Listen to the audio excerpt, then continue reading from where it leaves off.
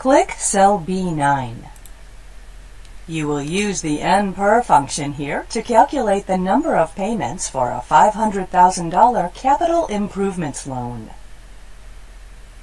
Type $NPER, open parenthesis, B6, B7, B4, close parenthesis, in cell B9.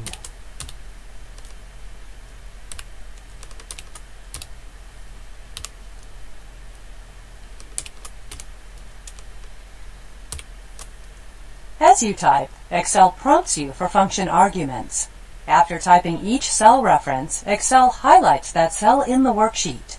Note that the PMT argument in cell B7 is a negative number, as loan payments are debits. Press Enter.